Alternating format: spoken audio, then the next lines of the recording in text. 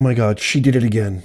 She did it again. Wait till you see what I'm about to share with you today. Cash Money G Fani, the Honorable Fani T. Willis, Madame Fani T., has engaged in another ex parte communication, copying the judge of the YSL RICO case in an email she sent to DEI hire, has no business, zero business being anywhere near a court of law, Miss Adrienne Love. This is the longest case in Fulton County history. It is just remarkable. I've said it so many times. They've gone through 3 different judges. This is like trying to unscramble scrambled eggs. It cannot happen, won't happen. So the reason you haven't seen a ton of coverage from me in this video, you know, we've been covering a lot of the Trump RICO case that was launched by Fani, is because it's just been a complete disaster. It's just, never mind all the other stuff that's been going on. But today, what I'm going to share with you has to be shared. You have to watch this. You have to check this out. It's absolutely insane. I can't believe this judge hasn't ruled this a mistrial. I had such high hopes for Judge Whitaker. She was the 3rd judge, remember, in the longest Fulton County case in the history of Georgia. And she had so much ample time. This guy's obviously innocent. These poor defendants, Young Thug and company. I mean, it's just absurd. And wait till you see the letter that launched it all. The email that was sent to Miss Love from a viewer, a random viewer in Germany, puts it so succinctly, puts it so perfectly and adequately. I can't wait to share you that. But first, I have to share you this, which to me is really kind of a metaphor for the entire absolute failure and lack of organization, lack of skill, lack of accountability and responsibility from Fani's DA office. Check out this first clip that I'm going to share with you, where Miss Hilton exaggerates in such a dramatic, egregious manner the amount of bullets in this specific type of evidence. Watch this. This is a real quick clip, and then we're going to get into the other stuff. Watch this. And all of these shootings are in response to what happens in February with Wyatt and Lucci getting stabbed. Is it riddled with bullets? When you say, excuse me, maybe I shouldn't say riddled with bullets, but there are bullet holes in her vehicle. How many? I believe there's one to her vehicle, Your Okay. Honor. Y'all can no. Got her. Just no. We have got to figure out some things that we can do without in this case, and this is one of them. So if you couldn't hear that, it went from essentially such an over-exaggeration. Again, I think this is a metaphor for the entire DA's case, which is based and predicated on absolutely nothing. It is a disorganized hot mess. It's an insult to our criminal justice system. It's an insult to everybody in that courtroom, everybody watching, everybody in America, everybody in the state of Georgia, and every single Fulton County resident, specifically the poor people of Fulton County. This is who represents them. This is who's supposed to be looking out for them. This is what Fani Willis always calls the people that I work for. It is so embarrassing and sad. Just listen to it one more time and listen to how mad the judge gets. Shootings are in response to what happens in February with Wyatt and Lucci getting stabbed. Is it riddled with bullets? You hear Judge Whitaker go, is it riddled with bullets? Riddled. It went from riddled to bullets to listen to what Hilton says finally after being caught lying, red-handed, being a complete, utter train wreck. She goes, no, it's just one, actually. When you say, excuse me, maybe I shouldn't say riddled with bullets, but there are bullet holes in her vehicle. How many? I believe One. there's one to her vehicle. Your Okay. Honor. Y'all can no. Got her. Just no. We have got to figure out some things that we can do without in this case, and this is one of them. An analogy for the entire case, especially the DA's office, especially Fani Willis's office. It just, to me, represents the entire reason why this case is a gigantic waste of time, energy, money, funding, resources, the whole gamut. Okay, this clip right here, you're going to see defense lawyer, attorney Douglas Weinstein, who represents one of the defendants in the case. I believe it's Yak Gotti. And he's addressing the concern of the ex parte communication that the Honorable Madame Fani T. Willis engaged in by copying the judge and talking about the RICO statute. And again, you can really sense the frustration. It gets heated for a second because the DA's office, Miss Hilton and specifically and Miss Love, they essentially minimize. They minimize just like they minimize everything because they don't know anything about the law. They know nothing about due process. They know nothing about what kind of credibility, integrity the bar should uphold and what the criminal justice itself is foundation on because they don't know anything. And you can really sense the fed upness in the judge's voice. Watch this.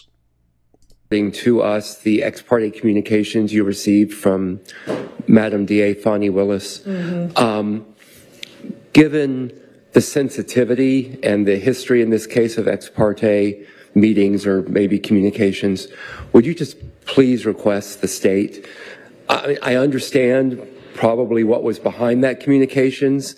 And of course, it is great for a boss to buck up an underling who has perhaps been attacked or maligned. But I don't believe that, and I don't think the court does either, that the court should have been copied on that communications, especially one that reads maybe more like a campaign ad with a source story in it than. Very good point. Very good point, because there is some speculation, and I tend to be in that camp as well, that this was all done intentionally on purpose by Cash Money G. Willis in a way to kind of, I don't know, almost bolster her veneer, her stature, her campaign. But honestly, what I think, because you want to talk about riddled, this entire case has been riddled with gross negligence and gross incompetence. I just think it's just another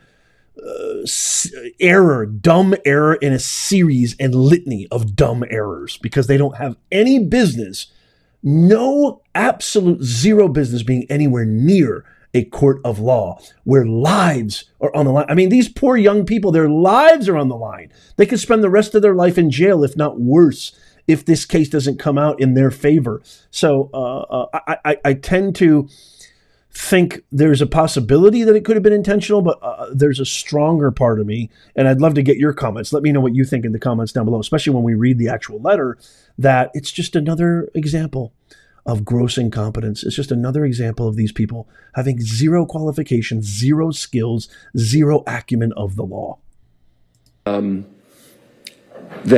Anyway, I just don't believe it was appropriate, and I would just ask you to please ask the state to halt any future communications ex parte they might want to have with this court. That's all I have to say. Thank you, Your Honor. Yeah, it's a shame that the court would even have to say something like that. Yeah, exactly. Can you all please communicate to everybody in the DA's office to not have any sort of ex parte communications with the court? And y'all may not even know what I'm talking about because I don't think either of you was copied on that email, but Ms. Love was. Ms. Hilton, you were as well? I do, Your Honor, and I don't know, I know exactly what you're talking about. I think we have a different perception of direct communication with the court, but we will make sure that... But the court was copied on it. God. And it could have been an accident, but Your Honor, it should have been careful. Instead of saying but the sorry. state did not have the initial conversation with the court. That was a community member, and it was very much a reply. Also, was not a direct communication with the court, but we understand the court's perspective. We understand what the court is saying. Oh, excuse me. I just need to take issue with the fact that it wasn't a direct communication from the court. I'm sorry. Excuse me. Can you hear me now? I didn't mean to act like Max Short. I take issue with any type of suggestion that this was not a direct communication with the court. It went from Madam DA Fani Willis to this court. It was a direct communication to this court. It was inappropriate. It was praising Georgia's RICO statutes to the court, which, again, was not appropriate, Your Honor. Frankly, I think it might be a good idea to print out the email and make it a court's exhibit to this record. But I think what Ms. Hilton was just saying was that the original communication was not from the district attorney's office. The original communication was, I don't know who this person is or where in the world they are, but some member of the world, member of the public, emailing Ms. Love directly, but copying several other people, the court included, because of course our email addresses are a matter of public record. And, you know, I basically ignored it and deleted it. But as you all know, because I forwarded the next communication to everybody, the elected DA, Ms. Willis, made a decision to respond and Made the decision. directed that response to Ms. Love, but kept everybody, including the person who had made the original email communication and the court. She's trying really hard to be polite and not say these dumbasses over here at the DA's office.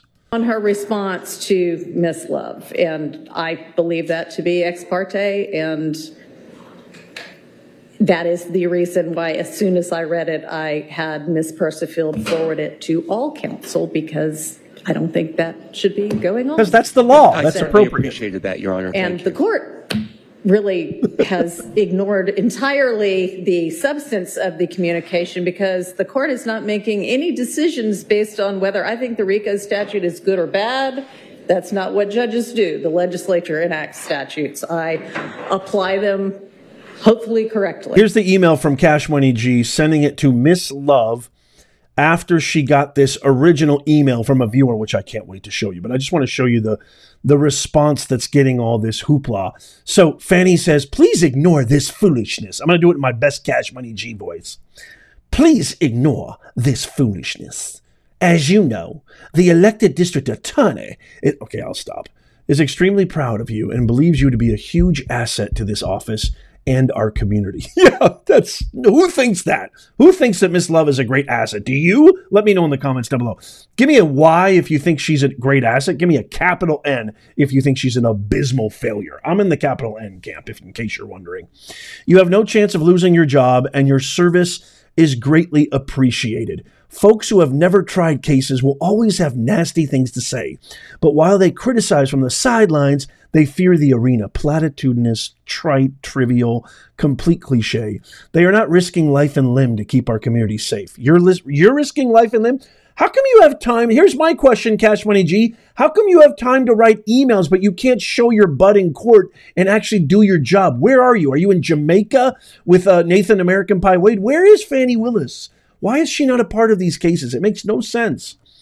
Let me tell you.